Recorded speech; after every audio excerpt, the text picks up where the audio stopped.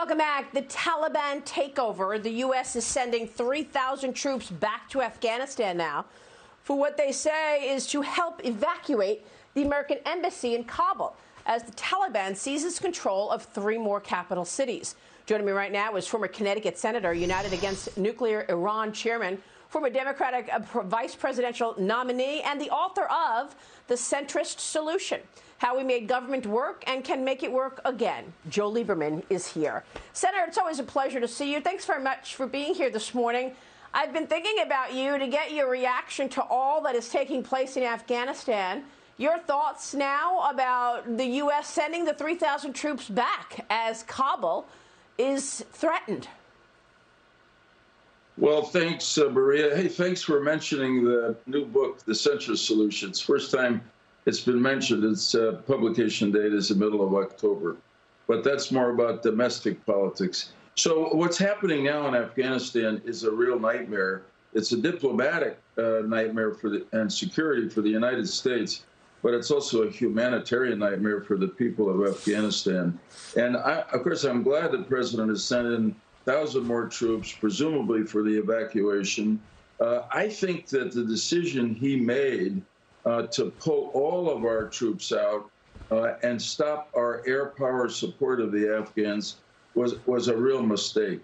And the American military and intelligence community was warning him that exactly what's happening right now was a distinct possibility if we pulled back.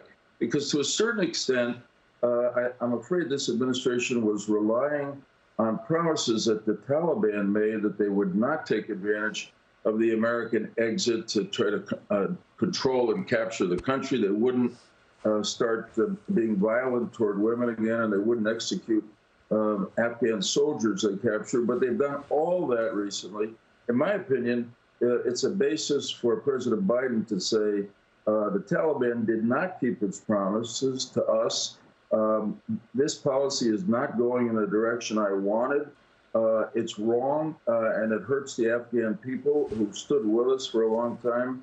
It threatens the women of Afghanistan, and therefore, I'm not going to bring out American close air power support on August 31st, as I said, and I'm going to leave some of those 2,000 or 3,000 troops that are going in, presumably to help evacuate American personnel, as a way to say to the Afghan military, we're with you, and to say to the Taliban, hey, cut it out, stop your advance, or you're going to face the force of the American military.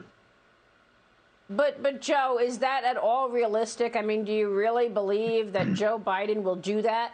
I mean, it's amazing that we are now coming up upon 20 years away from 9/11. This September, 9/11 will be 20 years since that fateful attack and the trigger for us to go into Afghanistan. There are excerpts from an upcoming book. The book is called The Afghanistan Papers, A Secret History of the War. This book says that former President Obama was not truthful in 2014 when he announced that the war with Afghanistan had reached a, quote, conclusion. Senator, can you really say there was ever a conclusion here? No, obviously you can't, and we can see it now as the U.S. announces we're pulling out. It is about 20 years, of course, since 9/11, when we were attacked from Afghanistan by al-Qaeda, which was given sanctuary by this very same extremist terrorist group, the Taliban. So 20 years is a long time, but let's remember from history that the U.S. still has troops in Japan and Germany 76 years after the end of the Second World War. We have troops in Korea as well, still, and it's to maintain stability in those regions in our interest and to protect our values. So the reality is that we had reached a stable point in Afghanistan. We had just about 3,000 American troops and about 7,000 from our NATO allies. That was enough to encourage the Afghan military to fight on, and it was enough to discourage the Taliban from seeking advantage, which they're doing now. So I think it's, sometimes you just got to make an admission that you made a mistake.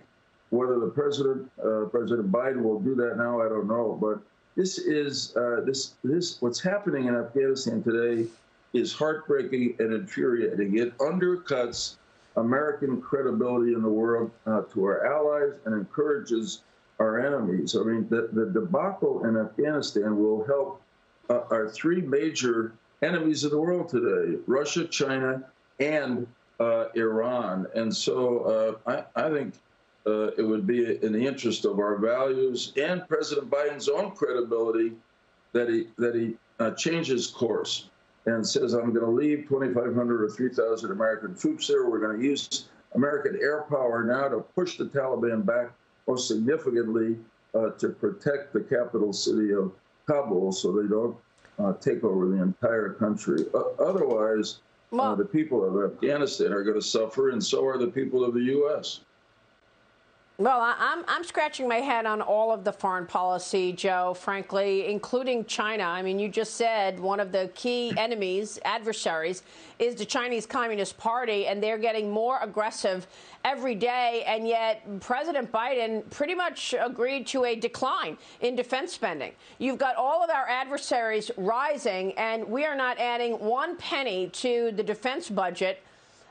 It's actually a decline when you consider inflation. There's a great op-ed this morning in the Journal about the Navy. General Jack Keane comes on this program all this time and says, when you look at the Chinese Navy and the American Navy, we're outgunned. That's what's been the case in the South China Sea as the CCP bullies its neighbors. Yeah, I totally agree with you, Maria. It's a dangerous world in many ways, and we're facing both the big power competition from China and Russia, which continue to invest in their defenses. We're facing an extremist Islamist terrorist regime in Iran, and we're facing the continuing power of terrorist groups like the Taliban and Al-Qaeda. And ultimately, you don't convince these people to behave and not threaten and attack the U.S. simply with words of diplomacy. You have to have the military power that they're afraid of. And you don't have that if you cut back on your defense spending. And we're seeing it play out right now. People would say 2,500, 3,000 American troops in Afghanistan.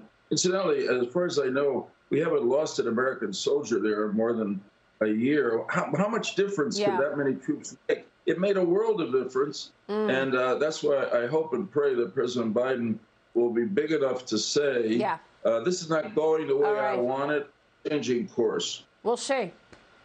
So many costly mistakes. Joe Lieberman, thanks very much. We'll be watching that. We so appreciate it. We'll be right back. Stay with us.